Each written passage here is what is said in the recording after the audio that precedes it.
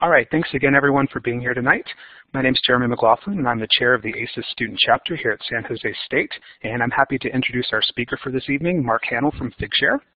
I had the pleasure of meeting Mark when we worked together at Digital Science, and I can honestly say that figshare was then one of my favorite platforms, and still today, professionally and personally, I really do love figshare. So I'm a convert.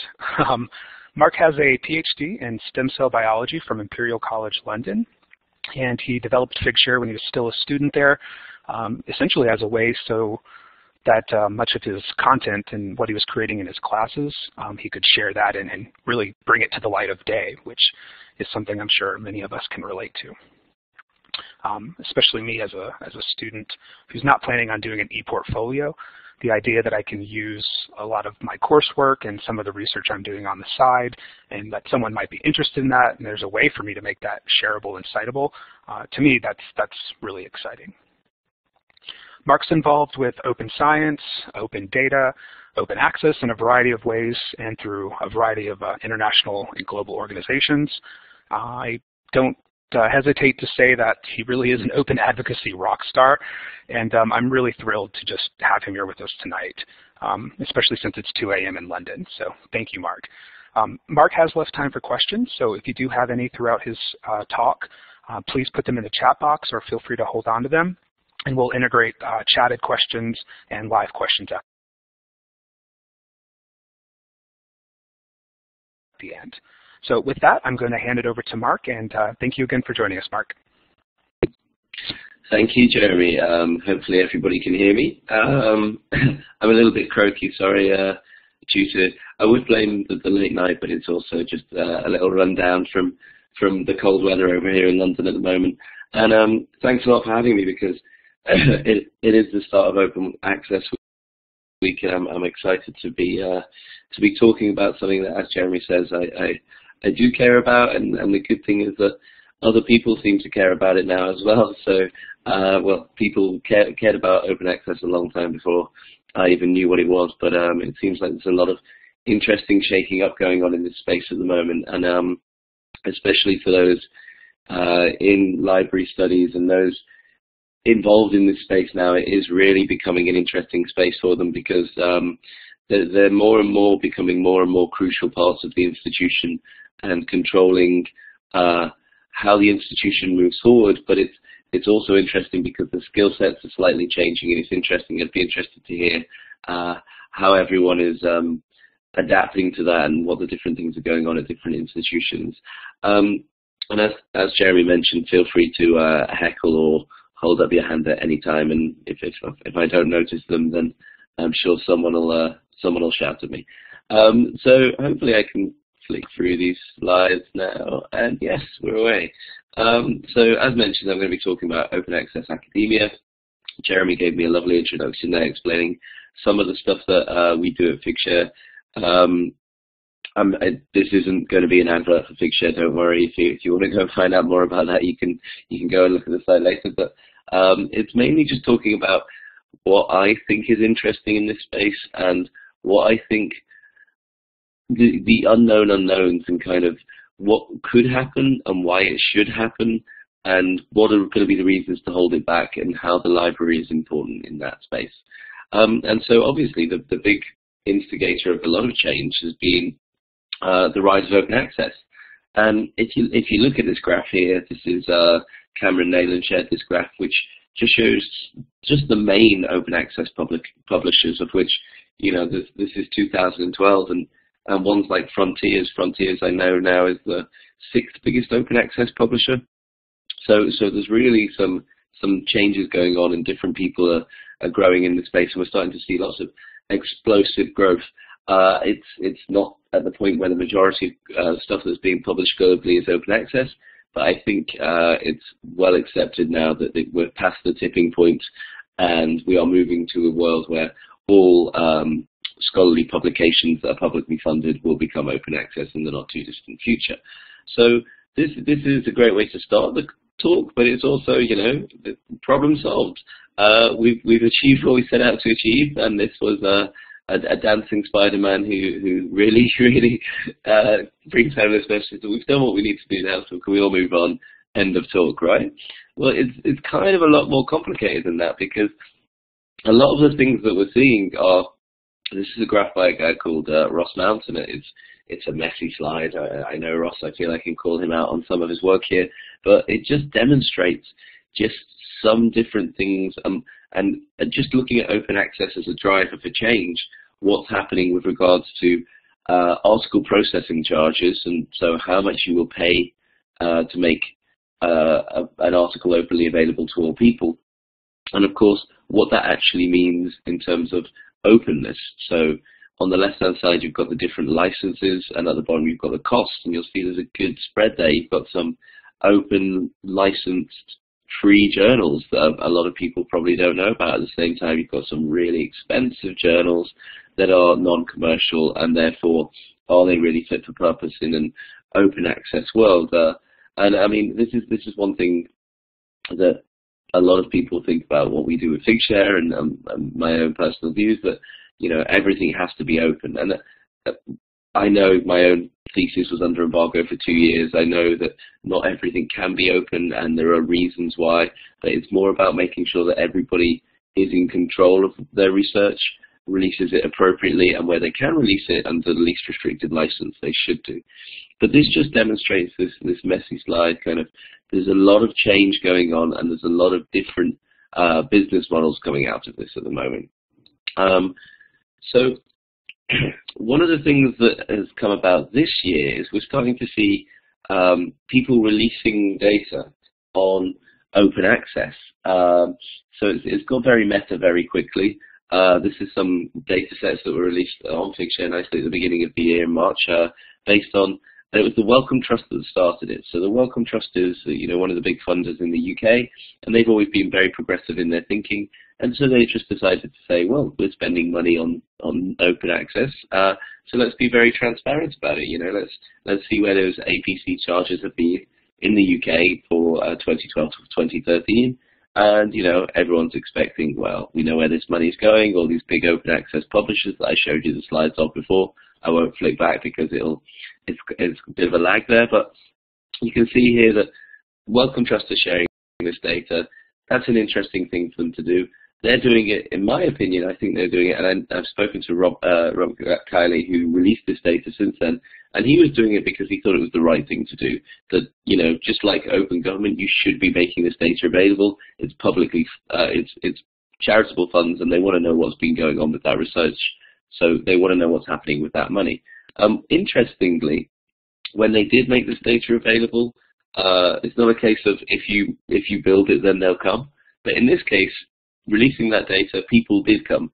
And this is a post on the Open Knowledge Foundation blog where they said they made this data available, and all these people here got a shout out for actually they went in and then just started cleaning up the data and trying to find out the patterns and seeing what's going on inside all of this data.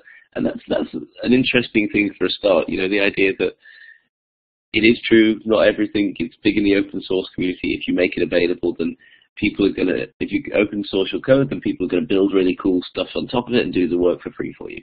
That's not true. But there is good examples where if it's interesting data and if it's of public concern, people will get involved and people will clean it up and do some cool stuff with it. So these guys came along and they just did some, nice rough analysis of this, and they did, the people built an app on top of it so you can interrogate the data. And it's a good thing they did because, I mean, there's a lot of different publishers out there who are known for different things, and we work with publishers, so I have a newfound respect for a lot of academic publishers in that they're a lot more forward-thinking than I ever gave them credit for when I was an academic. But I think a lot of people were shocked to see that the #1 recipient of Wellcome Trust money for APCs was Elsevier, who famously had some negative feedback in the past about their open access policies and what have you. And when you look and see people, if the data's available, people will come in and start digging around and seeing, also what the highest APC and the lowest APC was. And you can see there's this big variance in the price here, even at Elsevier, where they do have the highest APC, they also made things openly available for £350. I'm English, I do it in British pounds, sorry. But this kind of interrogation into the new models is something that I don't think anyone was aware of. It's all very new. You know, open access it's been around for a while, but it's really come into its own in the last few years, and I'll touch on that in a moment as to why that's happening. But just this as a starting point, a little data set that was released and some interrogation by the community really shows that there's a lot of different things going on, and this is just one aspect of things that are changing. Open access is a driver, but if we look at it, we see there's a lot of different things going on just in this one data set. And I mentioned Elsevier because there was a petition, a boycott started by Tim Gowers, who's a Fields Medal mathematician, who said he didn't agree with their policies and he wasn't going to publish with them, and he suggested others shouldn't too. And he actually did a Freedom of Information Act and looked at how much all of the 20 of the UK universities were paying for their subscription to Elsevier journals. And it worked out that each of them were paying, on average, over $1 million. So yeah, £16 million, over $1 million. And again, this is information that people in libraries and people in institutions probably knew, but it also raised the questions, and it stirred a lot of interest in, could we be doing something better with this money? And there's people who have mixed views on this, because they say, well, you could start it as an academic project and you could put some money into it, you could put this money into it, $1 million a year would go some way for interesting new business models or interesting new innovative platforms within the institution. Or there's others that say, well, they provide a good service and they're doing some interesting things with the research and trying to be forward thinking, so perhaps that's a reasonable cost. And if we're thinking about how this is actually going to affect people, then people start calling us out, and Tim Gowers again was one of these that said they noticed that Elsevier were charging for access license fees for a university, and then the APC charges as well, and this thing called double dipping. So a little bit of open data, and suddenly, not necessarily intentionally, but Elsevier had it brought to their attention that there was a few things they needed to sort out, and they've addressed those since then. So it's a nice way of opening up some data about open access publishing and the community moving forward and everything getting better.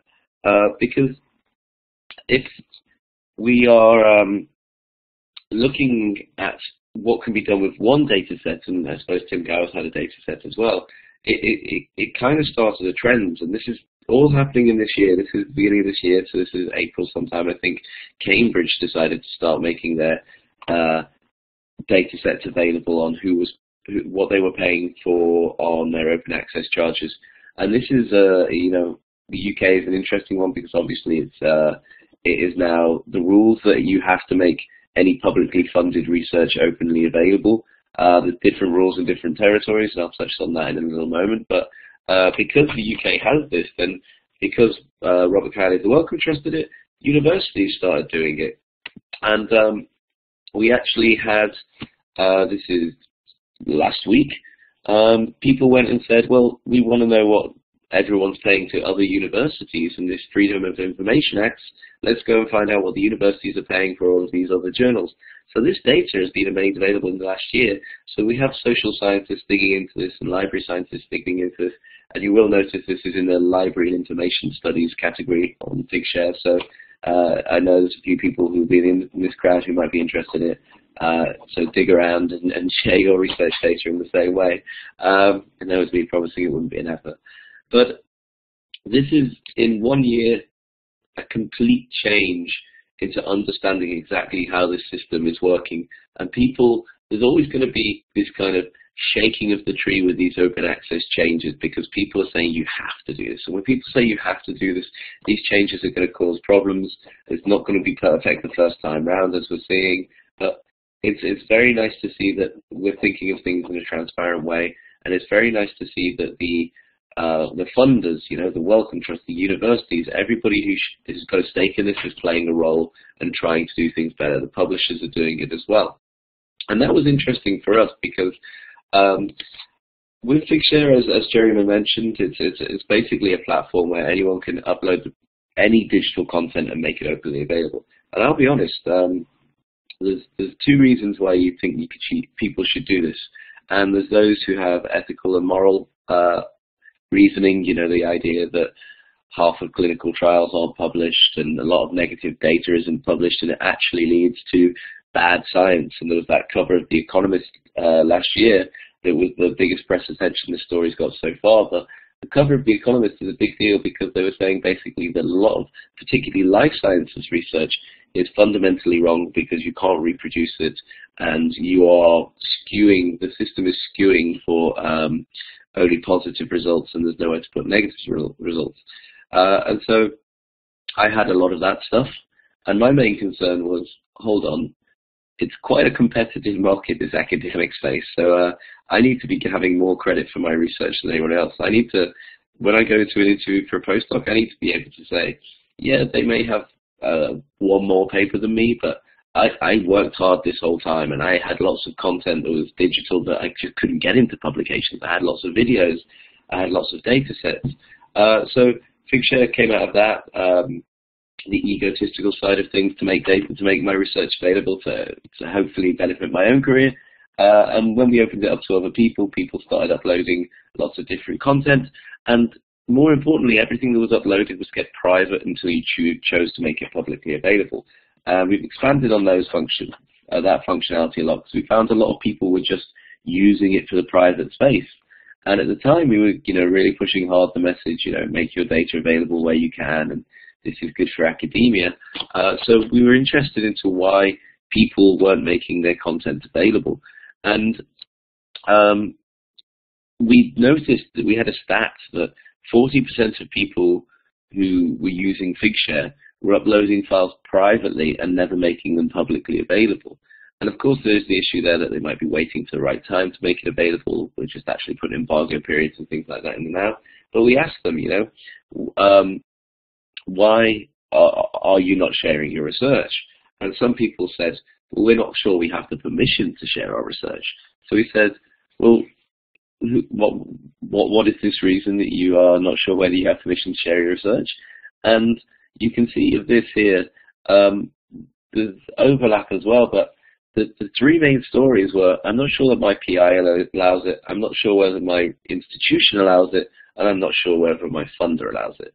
And this ironically, we got the results of this survey that we sent out to all our users on the same day, or the week after the Wellcome Trust were making their data available on figshare. So we knew we had people who got their funding from the Wellcome Trust, and they were saying, we had these students saying, well, we don't know if our funder lets us make our data available in this way, and the funder is using it themselves. So there's obviously something, this breakdown in communication happening somewhere.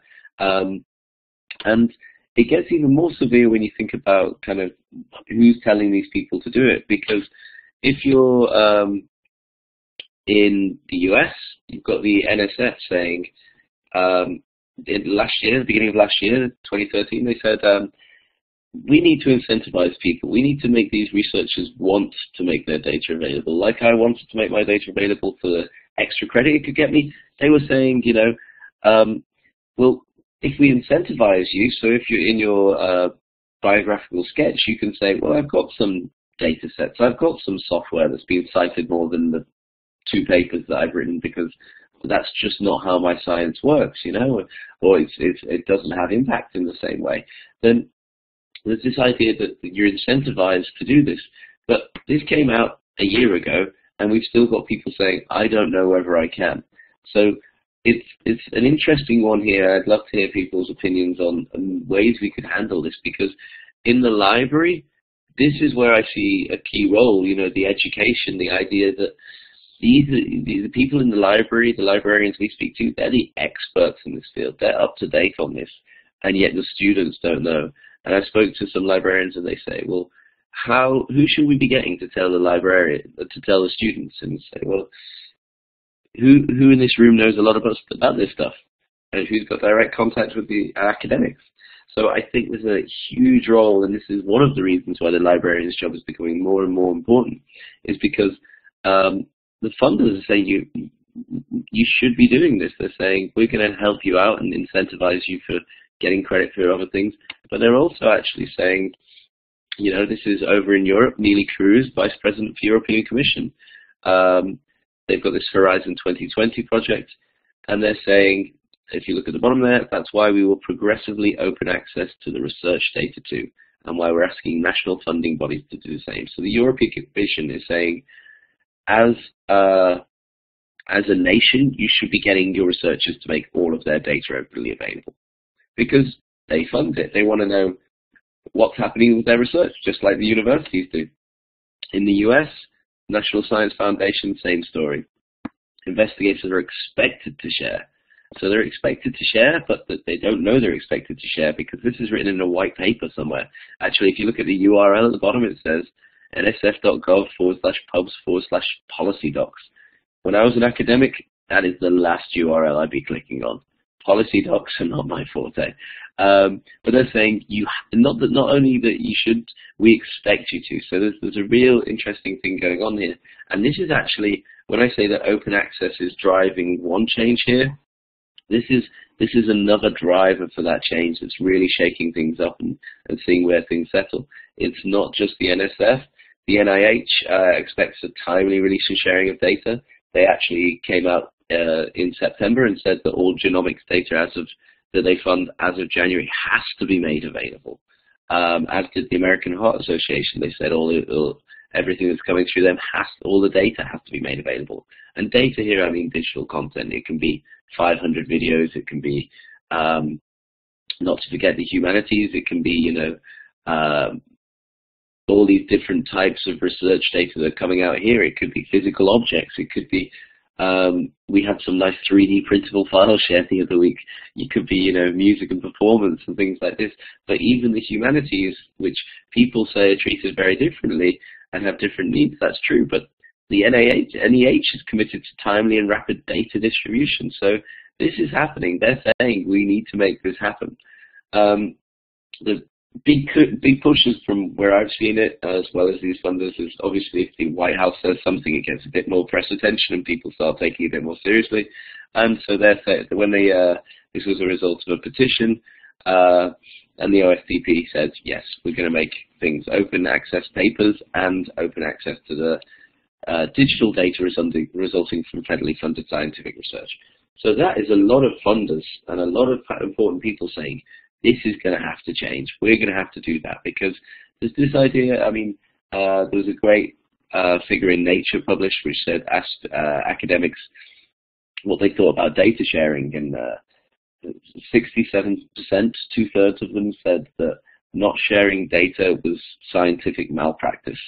And of the same 1,000 people it was that they interviewed, 31% of them said that they were willing to share their own data. So 67% said it was malpractice if you didn't, but only 31% said they'd do it. So 1/3 of the people they interviewed were happy to go on committing what they considered to be scientific malpractice. So when you get to that situation, you don't want to get a whole balance of carrots and sticks. And the people who've got the biggest sticks are the funders. So hopefully that's changing things. But if you're a researcher here, this is my artistic interpretation of, hold on a minute. My life is busy enough already as it is. You just showed me that graph about open access publications. And there's an interesting thing about open access publications because I'll touch on this in a minute, but the business model has changed. If you're saying that open access publications and article processing charges is the future, which has happened in the UK, that's the recommendation. They recommend gold open access. Then if I'm a publisher, I want you to publish as many papers as you can because I get more money. So there's questions about whether you drop the quality of papers that you accept. And there is these predatory open access publishers who will just publish anything because it's a business model. So when we're talking about new business models, not all of them are good. Not all of them are positive things. And if you're an academic, you're thinking, the amount of content that's growing is happening at an exponential rate. There's a doubling in academic publications every couple of years. So how am I supposed to filter this? What am I supposed to be doing with all of this content? And hold on, Mark, you're now saying to me as well, not only do I have to deal with the 18,000 papers, I have to, in my niche field, I also have to deal with data. And this is an interesting one, because from what the funders are saying, we actually have it in the UK. The UK, they have the first mandate from a funder. So the EPSRC, the Engineering and Physical Sciences Research Council, has said that as of May the 1st, 2015, if we fund someone at your institution, you have to have a solution in place so they can make their digital outputs publicly available. So they've pushed it straight onto the institutions. They've given them no money. And again, it's kind of, who has to deal with this in the institutions? It's the librarians. So we're telling you that already you're going to have to make your open access, your publications open access.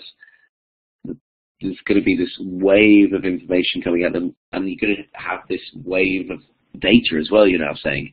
And this is my 6 points that I think are an inevitability. I think we're past the tipping point with open access. I think the statements I just showed you from the funders in America, but we also see it in the Western world, in Australia, in Europe, in the UK. We're going to get these 6 steps. So it starts with recommended open access to scholarly papers, then recommended open access to all digital outputs, then mandated open access to scholarly papers, then mandated open access to digital outputs, then enforced mandated open access to scholarly papers, and enforced mandated open access to digital outputs. And the enforced thing is an interesting one. I mean, Wellcome Trust will say, well, we'll keep the last 10% of your grant if you don't demonstrate that you've made all of your papers up so far open access. So you could say they're doing it already, but I don't think they're using the right technology to really check that in a serious way. And if we look where we are today, I think we've already gone past, as I say, this mandated open access to scholarly papers, and the orange one there, point 4, is, as I say, we're starting to get the first mandated open access to all digital outputs. So this is going to be this absolute tidal wave of information. And you could say that that's a good thing, you could say that it's a bad thing. I have my own opinion. I obviously think it's a very good thing, but you've got people, I saw a talk by Mark Hahnel, who's the CEO of Digital Science, yesterday actually, and he was talking about Theodore Sturgeon, who's the science fiction writer. And he wrote lots of science fiction books, but he was famous for Sturgeon's Law, which was a throwaway comment he made once, that 90% of everything is crap.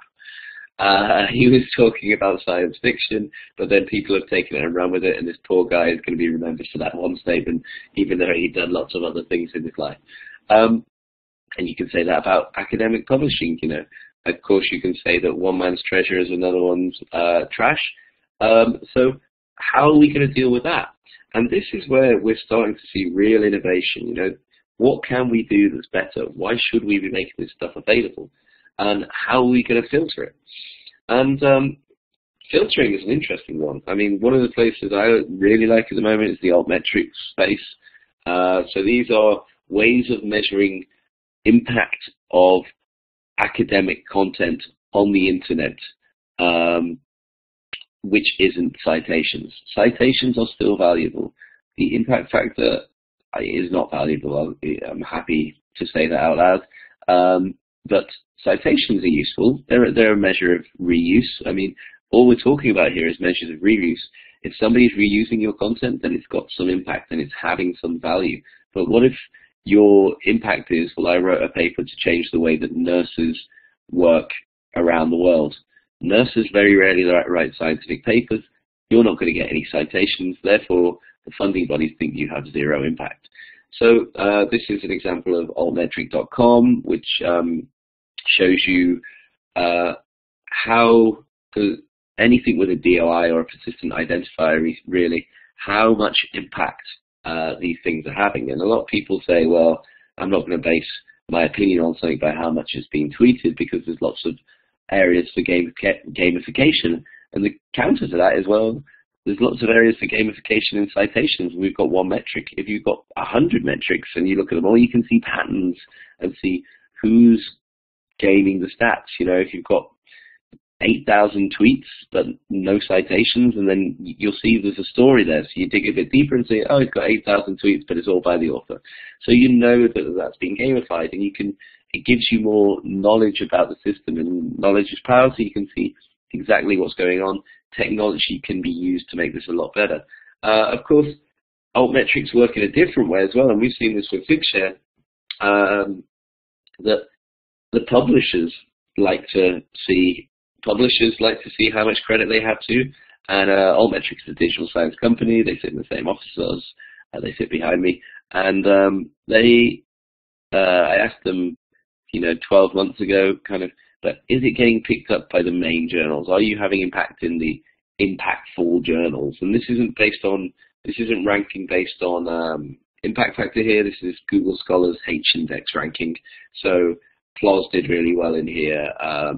Archive did really well in here, which doesn't have peer review, the archive. So that's a really interesting change that's happening there. But I asked them 12 months ago, and there was 2 of the main top 10 journals were using altmetrics. I asked them 6 months ago, and there was 6, and I think this is now about 8 or 9. So it's really moving fast. It's being picked up by the publishers because the publishers like to see what's going on with their content as well, and they want to see how they can work that system. But also the academics. This is a company called Impact Story, similar company to altmetric, but they're focused more on the individuals, and you can see this is an individual who can see the context, highly cited and highly viewed, and they give you some information there based on, as a researcher, how much, based on compared to other people in my field or compared to other people this year, what do these metrics mean? And this is great because this is basically a CV for an academic. An academic has to show, when I made my data available, this is to say, look at all the impact I'm having. So when I was talking about carrots and sticks before, carrots are just as important. And we got a lot of traction with figshare by saying, here's some metrics on your stuff. You get a profile on figshare with your metrics and seeing how many views you have, how many downloads you have. You upload a data set, you get 10,000 views. What if I upload 5 more data sets, so I get another 50,000 views? So it really does work like a computer game, and the brain does work, in interesting ways. Badges seem to work for academics. It's an interesting space because there's so much experimentation going on in this area. So there's still a lot of dust to settle here, but when you're looking for ways to incentivize people to do things, you have to make it stupidly simple, and you have to give them some carrots. Because if you're just told to do something, then you'll resent it, basically. I'm busy enough. I've got enough things on my plate. And the interesting thing here again is the funders are onto this. So the Impact Story got a $300,000 grant from the NSF last year. So for at least a year now, the big funders are saying, well, maybe we should be looking into these spaces and seeing exactly what's going on here. So where are we? And this is kind of when I'm thinking about what is these new business models, how are we moving on? This slide is just demonstrating that on the left-hand side, you've got the printing press, and that was, I think the first article was published 350 years ago in March. So that's a long, long time ago. And it was the best way of disseminating that content at the time. Since then, there's been these amazing advances and everything like this. And, the internet came around in, the 60s, and it was for academics to share content, amazingly. And while a lot of other areas have been disrupted, if you look at the thing on the right, which 10 years ago people wouldn't even predict because this picture's out of date now, actually. They've got nice new iPads out today, but the iPad didn't exist. So, but what have they actually done? They've taken that paper and put it into a digital format. It's not improved the paper in any way. It's just you can carry loads of them around at once. And if you think about it, how all the other industries, dissemination of content, the music industry, the film industry, how the content models for how that's disseminated have changed so much. Nature only went online in 1997, I think it was. So that was quite behind everyone else. And how far have they got? And this is what I was saying before about the publishers being forward-thinking. It's often the academics that are so ingrained in this 350-year-old system, and more. Why wouldn't they be? They've you talk to 5-year postdocs, and they say, well, I played this system for 10 years of my life, and I've put so much into this. We work hard, Why why should I can change what I do if the people who I care about don't tell me to? And the people who I care about are the people who pay my wages. That's the university, and that is more importantly the funders. So that's why the funders have felt they've had to step up and say, well, no, we pay for this. We want to be as efficient as these other spaces. We want to be like open government. We want to see the social and economic benefits that can be built on top of this.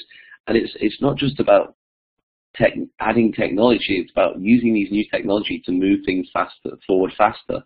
The idea that with all this data that's never made available, with all this research that's never made available because people don't publish negative results, there's a lot of inefficiencies, and there's a lot of correlations and diseases that can be spotted by machines. We'll never get to the point where it's just machines, but that human-machine interface will really take us forward. And so the funders putting their foot down and saying, we've got to change this, and it's going to get messy. So just with this here, you see that this is the idea that do we even need publishers at all? This is by a guy called Jason Preem, and he's saying it's the decoupling of the scholarly article. He's saying I can break down an article into different things. Some of them, the idea that marketing can be via his Twitter feed, preparation, he can pay someone to do his typesetting for a lot less than $1,300 that PLOS will charge him to publish. The one that I was always concerned about here was peer review, because while you can break down a lot of these points, I still think peer review is what publishers do best. They can do better peer review models. They can do open peer review and post-publication peer review and things like this. But I'm not convinced at this stage yet that anyone's done enough in the peer review space to take anything away from the publishers. Plus, the article is a great format. Yeah, but people are saying, do we need Mendeley where I can put my papers, or do I need to send it off to a publisher? And there's things that are coming out even in this space. This is what I'm saying about there's so much innovation going on in this space because of these drivers, because the funders fund billions of dollars in research. So if the funders are funding billions of dollars of research, then there's going to be innovation if they change their model. And this is something that came out not too long ago from GitHub, the science guy at GitHub. So GitHub is where a lot of people store their code. So they're even interested in the space now. And Arfon here is saying, well, we can do peer review better. So they're saying that maybe you can modularize it. I personally don't think the article is going away. I had somebody comment to me recently that, the one reason why people still click download PDF is because you go to all these different places, these different publisher sites, and the one consistent thing you'll have is if I click a download PDF, I'll get it in a format that I understand, which is an interesting point. I mean, you don't go to different music publishers. You don't go to Sony and see what they've got. It's weird that academia still works based on this publisher model. So I think the journal's going away, but the publisher models might change a little bit. And this is all because this is my interpretation of the money is now in the hands of the academics, as I say. It's no longer that the librarians and the administrators are choosing where this money goes. They're now becoming more in charge of the content within their university, and this money is going elsewhere, and they're seeing their money is going in two parts at the moment, so it's getting confusing to them. And there's a lot of innovation and technology popping up here. Digital science is the top. What we do is part of Macmillan Publishers. PLOS Labs has come out this year.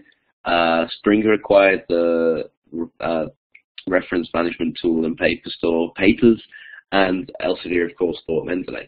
So the publishers are now thinking about technology, and that's really, really cool, because maybe the publishers will continue to be innovative in this space because they have to now appease their new clients, which are the authors who want, more bang for their buck, etc. And if we think about, these funders are coming out with statements about data, and they're saying you're going to have to make your data available. If we look at the interest in big data, you can see that it's grown huge, but over the last, since 2011, it really popped up. So you're thinking, well, when are the academic publishers going to get involved in this space? And the truth is that they already have. these are all data journals. These are all journals saying you put your data set in a paper wrapper because you know that you understand as a researcher that you get a paper and you get some credit. So even though the NSF is saying, no, you can just release that data set, the academics are still in the mind frame, and there will be some time that, well, I should be shared. If I can make a paper out of this, then I'll get 2 publications. I'll get one for my paper and one for my data paper. And, you know, the publishers get 2 APCs, so everybody's happy. And Elsevier launched another one last week. Scientific Data from Nature, who we work with, is not on this, but they launched one recently as well. And at Figshare, we have been working with these publishers. These are some of the publishers that we do work with. There's lots of different ones there. But the publishers are starting to do innovative stuff. We work with them to visualize and host their digital content. Again, they're seeing business models on top of this. They're saying, you know, whereas you used to charge for color prints, we're seeing, well, uploads, if you have to make your data available somewhere, throw it in the SUP info and pay an extra $200 on your APC. We see that with Faculty of 1,000, but as an experience for the researcher, you get this great, you know, enhanced service. You know, the idea that PLOS, the biggest journal by volume in the world, at the beginning of this year was publishing videos as links that you had to download the video. Name one other field in academia, other than academia, where you're expected to download a video on the internet. There's no place, you know.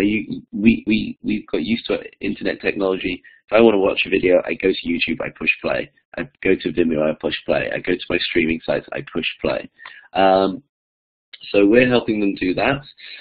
There's accidental innovation coming out of this because they actually said to us, you know, we've got 200,000 data sets in HTML format within our articles.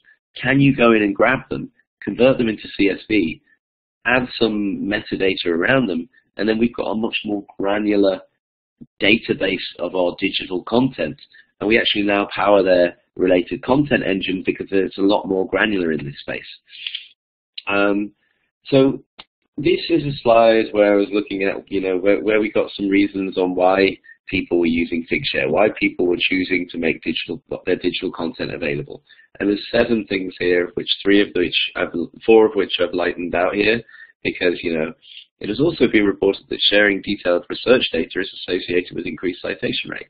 That's true, but what's really kicking them is the legislative change, the funders' policies, because the people who are the, you know, scientists who think it's for the best, and that they're professors, the tenured professors, they've got a job for life and they think it's the right thing to do, and good on them. We saw it from Randy Sheckman saying, don't publish in high impact journals after he won the Nobel Prize. People said, well, you're just pulling away the ladder once you've climbed it. But he's saying, no, I'm in a position to say this now, so I'm going to say it, because the message isn't getting through. The message is not going to get through until the people who are paying my wages come in and say, we'll take away your livelihood unless you do this. People suddenly get very interested at that point.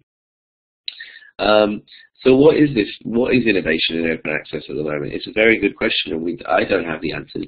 I'd love to hear other people's. I don't know how much time we'll have to discuss that, but you can always get me offline. Piaget, they dropped the price. Basically, it's $99 to publish. It's an interesting business model. They have a few different ways to do it. Obviously, if there's 5 authors, then that's still a $500 paper, but it's an interesting one. They've won a few awards for innovation, so that's interesting. At the beginning of this year, PLOS had a data policy. They said everybody who publishes in PLOS didn't have to do this. PLOS could have dropped the price like the Piaget prices. PLOS is a not-for-profit publisher. They made $30 million last year. They could have just dropped the price. But PLOS, as I said, publishers are innovative. PLOS made a statement. They said, no, we formed PLOS with the view to change things. Open access is there. We've changed that. Now we're going to continue to change things. And they said, to a lot of people's dismay, we're going to, any digital content associated with the paper, you have to make available. And people lost their mind, but people still do it, and people are still interested, and it's a very brave move from PLOS. It's great to see it. Could the institutions themselves just host all of their content? We have an institutional offering now that we've got in different universities We're implementing them now where they're saying, we want to be in control of our digital content. Like I said, the librarians are going from a place where we're controlling what we buy in, buying back our research by paying out these fees and negotiating on these fees to big publishers and what have you, to saying, no, we're going to be the gatekeepers of our research. And because we're the gatekeepers, we can do things better. We can make it openly available. We can power all of this. So that's an interesting one as well. And for me, because of all these different digital objects and things, it's really about where are we trying to get to here with this. And you can have there's so much heterogeneity. You know, there's all this other stuff. There's code, there's videos, there's posters that can be mined, and what's the point? Why are we doing that? There's more information. Granted, I might be able to find some more interesting stuff, but what's the point? And for me, this is kind of my vision of the future, which is it doesn't matter where the data lives. I say that with figshare at the top in the middle, but it doesn't matter where the data lives. It can live on GitHub, it can live in Dryad, it can live in all these other places. But if an institution wants to have impact, if that researcher wants to have impact, they have to put it in a place where it's got a few things, because I think we're going to get to a point where people will do basic research and people will do research on top of research, and they'll say, give me all the humanities economics data sets in the last 3 years that have looked at this with these tags from all of these different places, pull it into a nice web interface and just do the computation in the cloud. So it doesn't matter where it lives as long as it adheres to a few principles. There's a thing called data fairport, which stands for findable, accessible, interoperable, and reusable. And I thought that was a bit lightweight, but actually when you dig into it, I highly recommend you endorse these principles. They get quite detailed in what they think people should be doing with digital content. These are the things that I think are important. And this is kind of my last 3 minutes here, by the way. So persistent identifiers are essential, because if you look at this graph here, you see that all of these links, it's hard to tell. I think if I go to the next one, it's a bit easier. So you can see that in 2009, if we looked back to 2001, 40% of the links to non-traditional publications, so data sets and videos, what have you, were broken. And people said, well, yeah, obviously, you know, people must have been linking to YouTube and they've changed their link structure or something, but that wouldn't happen at universities. When you look at where these links were, Harvard, NASA, Harvard, Caltech. So the things you thought you could trust to be around, these broken links were actually going to places which are placed beacons of trust. So persistent identifiers are essential so that you can manage, even if links change, you can manage that URLs still point to the same place. APIs are essential because, as I say, I don't think that the human touch is going away, but I want to be able to say, show me, like I said then, or show me, I was a geneticist, show me every genome sequence for this type of fish in the last 2 years, which has got this gene mutation. And I'm not going to go to every single place, every single website and look for them. I'm going to say, I'm going to ask a computer, and they'll have nice pretty interfaces saying, go out and find me this, and it will query every site. And if your institution or your publisher doesn't have an API where people can come in and grab that content, then that data is not going to get reused in that way. So APIs are essential. Open access is obviously essential. I understand a lot of it is about control, but if you follow that API and then you hit a paywall, that's going to be difficult to reuse. It's not impossible, and a lot of people at the institutions will get through it, so it's great, and that'll still get reused, and that's brilliant. But it's really hard for reuse of content in the long term, which is really what things like citations are, and what we can really start to measure with just digital content sharing on the web. And this is my most important point, I'd say, because the advocacy, my point at the beginning about people saying, I don't know if my funder will let me do it the same week that their funder is doing it themselves, is there's a communication breakdown somewhere, and there's white papers, and white papers are great if you read white papers, but when I was an academic, there was no chance in hell you get me reading a white paper. You've got to stop shouting at people. This isn't pointed at the audience here, this is pointing at society in general. It's going to stop shouting at people with white papers, because no matter how hard you shout, I'm not going to listen. So I'd advise anyone in the library community to do their bit during Open Access Week, and that's why I feel I can say that at 2:55. I feel like I can say you've got to advocate a little bit, because the data. Hey, Mark, I think we've lost audio on you. It looks like it's throttling right now, so we'll give that a second.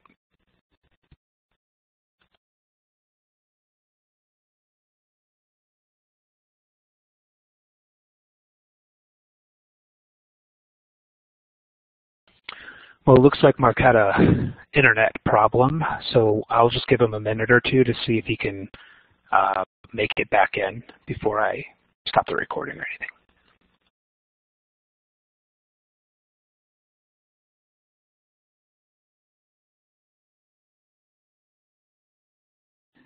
Sorry, I lost everyone for a moment there. I don't know if we've finished or what have you, but I was literally on the last slide, so I think you can hear me still. So I was just saying that the institutions have the power, and my last slide was we really believe that figshare. These are our t-shirts. If anybody wants one, let me know. And if there's any time for any questions, I'll answer some. I'm sorry that it went at the very last minute, but hopefully you can still hear me. Yes, we can hear you, and yeah, that was a bit anticlimactic there, right in the last couple of slides. Open up for questions. Does anyone have questions for Mark?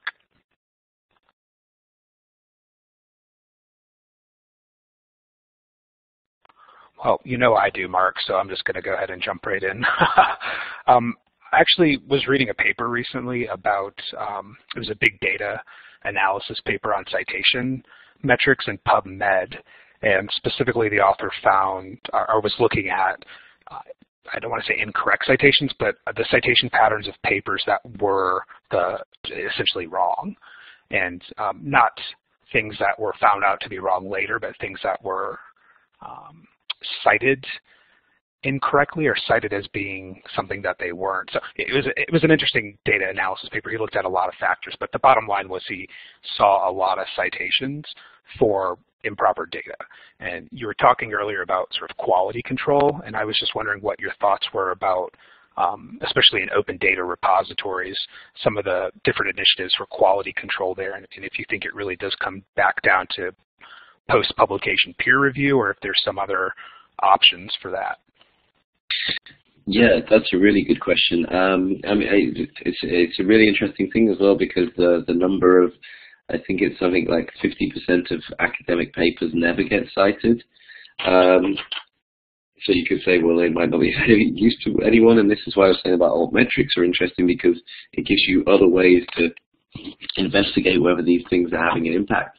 Obviously, with data, we've actually been doing some experiments ourselves with how you can peer review things, and we're thinking that obviously using altmetrics and using citation data is one way, because we do ask people to cite the content, and you can do it in the same way there.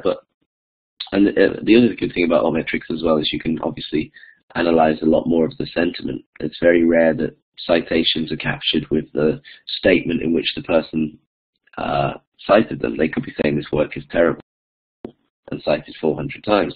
But the way we're thinking about it at the moment is much that every different file type has to be slightly different. You wouldn't review a poster, peer review a poster in the same way you peer review some spreadsheet data. And scientific data is peer reviewing data in the Nature journal. So we're thinking that there's going to have to be data stamps, and data can be anything. You know, there's a Journal of Open Research Software that says, for this to be peer reviewed, you have to say, can you run the code? Can you do this to it? It's got a 5 checkpoint list. And I think there might be peer review services for things like that, but also it might be, you know, communities built around certain areas. If you follow, say, the category physics at a certain repository, and you've used your ORCID to log in, and you said this is sound science, you could say, well, when 10 people have said this is sound science in your community, then you get a stamp saying this is sound science according to the community. And then when I was talking about if you're looking for content you could say, well, I only want stuff that's of a certain level, or I only want stuff that's been through peer review at publishers, which is, again, another innovative kind of shaking the tree and seeing what falls out. We're not sure how it's going to work out yet, and that's why I say peer review of journals even is an interesting one, because, I mean, the best thing we have right now is three people are peer reviewing a journal, and they're probably three people you know because you work in niche fields. I think we've seen some big ones slip through the net. The stat papers, they caused a lot of attention. They got through, and then there's more and more retractions coming because people are querying them. And there's people who are saying there was a guy who had 60 publications retracted this year because he set up loads of fake email addresses, and he ended up actually peer reviewing his own papers. So the system as it is isn't perfect. The system that's coming out now has a lot of opportunity for new ideas, and you see things like rubric, which is pre-publication peer review, like as a service. And I think there's stuff happening there, but I think this is going to be one of the, I'm still very much in the consideration that I think we should be making the stuff available and then trying to filter it afterwards. The idea that, you know, that we can reverse engineer some of this stuff. We can add additional metadata later. Getting it out there is step one, making people share their data. Getting it in a machine and human readable form with some valuable metadata is step two, and then assessing the quality is step three. But it's each one of those steps has its own layers of complication. Can you briefly discuss the influence of open access in public or other non-academic settings? So open access with regards to people who are investigating, just, you know, doing their own diagnosis and looking at, I mean, it's one of the people, a lot of people say, one of the main arguments for the people who argue against open access are, well, we don't want to be, we don't trust the general public with this data, you know? If you're making open the content to build a nuclear bomb, do we want to make that openly available? There's a lot of ethical considerations, and there's particularly around data. HIPAA compliance is a big thing nowadays because you don't want personal data getting out. We've seen a lot of stuff like that recently in the news, and I think that it kind of solves, because the idea that if something shouldn't be made available to the public, then don't make it available to the public. You know, the academics know what can and can't be made available. If you say to your funder, I'm not making this paper available because it's got commercially sensitive data or I've got a patent waiting, that's okay. But there's still a hell of a lot of stuff that can be made openly available. And, you know, the impact that stuff can have. People out in, you know, who are treating Ebola need to get access to the most recent information. And if you're out in the fields and then suddenly you get a paper and it's behind a paywall, it's a ridiculous concept, you know, in a fast-moving space. But I don't know. Maybe do you have any other ideas there about kind of there's interesting cases? Jack Andraka was a 16-year-old who did some research on open access papers and found some interesting new way of measuring protein expression. I think it was. That was a 16-year-old who was just had access to the content, and he's been very big on, if I didn't have access to the content, then I wouldn't be able to, you know, I wouldn't be able to have found the discoveries that I've made. And at the same time, there's, you know, there's a 26-year-old postdoc in Columbia who's facing 8 years in jail for sharing a PhD as a PhD thesis of somebody else on the internet.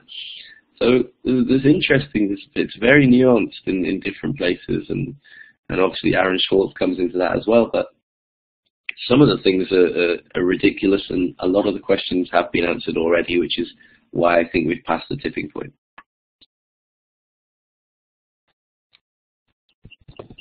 That's great, thanks. Yeah, for me, a lot of those issues of quality control and public access come down to what my colleagues will agree with me, and it's something we focus a lot on in library school is, you know, information literacy and just how people understand all this information that they now have access to, and the quality control aspect and how that's built into the whole process is something that I'm interested in myself. So we can talk about that some other time. Any other questions from anyone else?